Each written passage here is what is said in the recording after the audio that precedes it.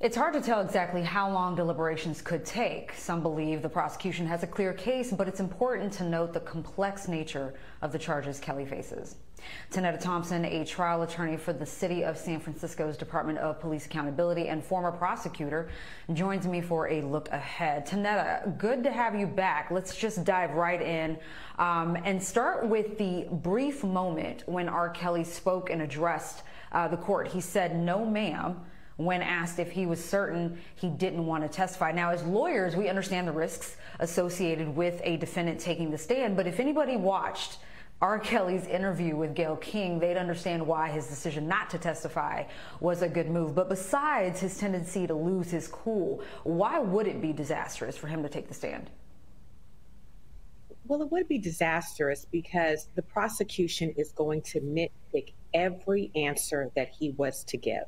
If he were to relate back to a time and place, they would go through that with strict scrutiny and pin him to the point where his words get fumbled up, where they catch him in a lie, and where they know that he's not telling the truth to the jury. So it was in his best interest not to testify.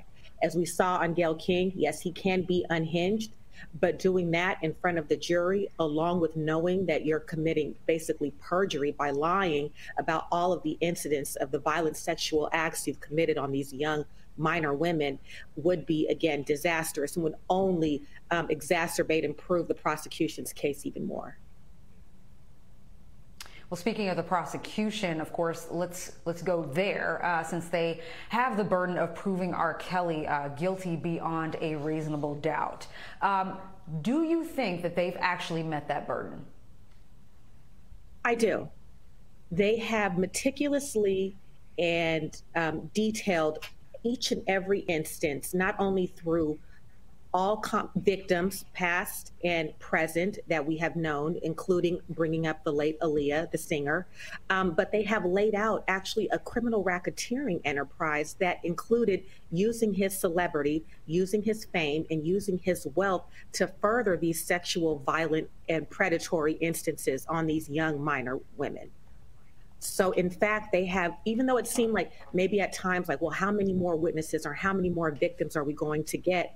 That actually aided the prosecution in laying down and prove beyond a reasonable doubt that every element of the crimes that R. Kelly was charged with were proven beyond a reasonable doubt.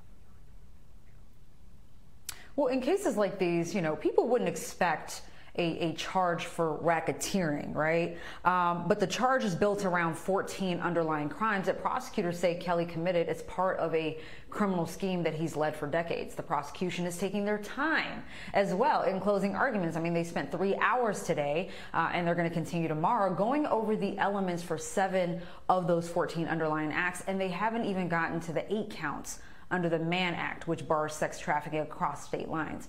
Is this sort of laborious presentation necessary?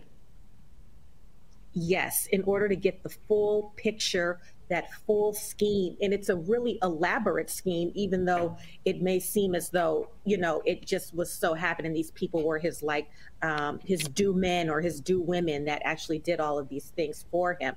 What it showed was that he actually took the time to make sure that he had, quote unquote, maybe the legal ramification, maybe the legal steps in place in case these women were to come forward and accuse him, because he knew what he was doing was wrong and against the law and basically tumultuous to these young women.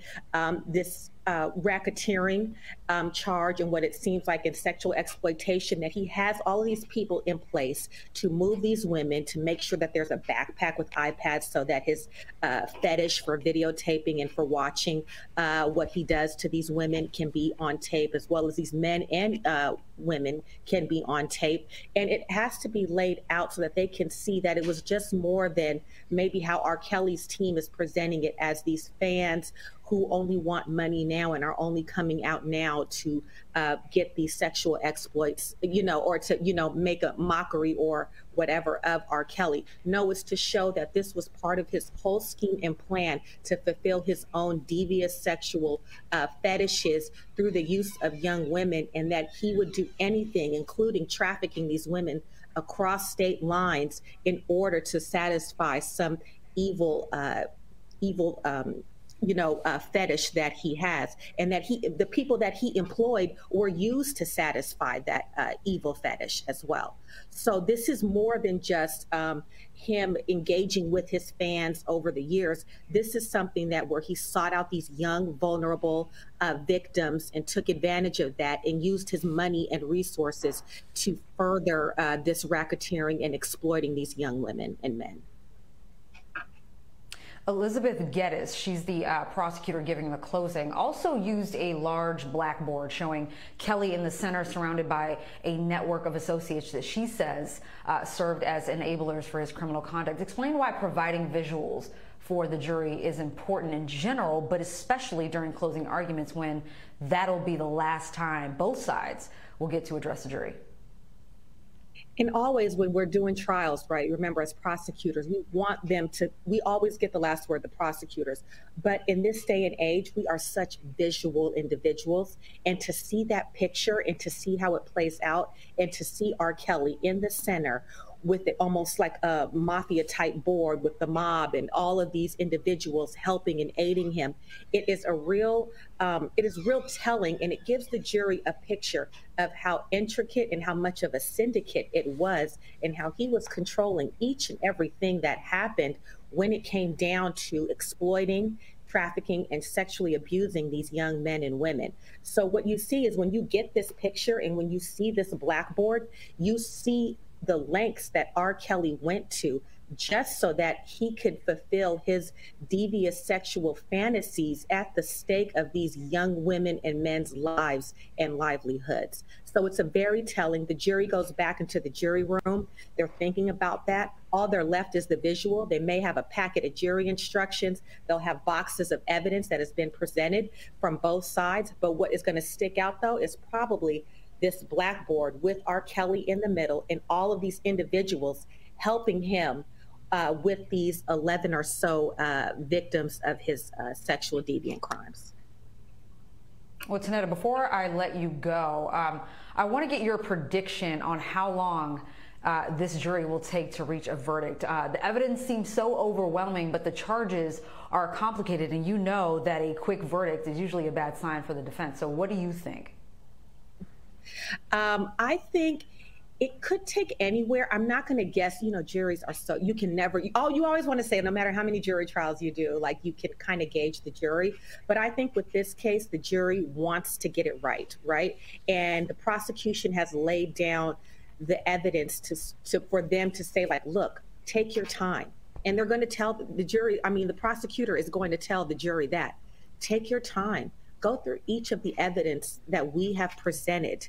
Look at each of the elements, because it's up to the jurors that each element is fulfilled in order to find a guilty verdict on that.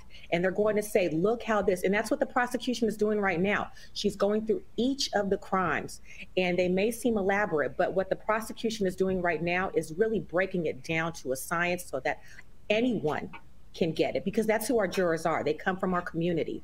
They are us, right? And so what she wants to show them and explain to them is like, look, this is what we have. This is the evidence that we have presented, and you're going to plug each piece of evidence, and each piece of evidence shows that R. Kelly is guilty in each and every one of these counts. And that's what they're going to do. And it's going to take some time. There's been so much evidence. There's been many witnesses. So there's going to be so much that they can do. Attorney Tinnetta Thompson, thank you so very much for lending your expertise.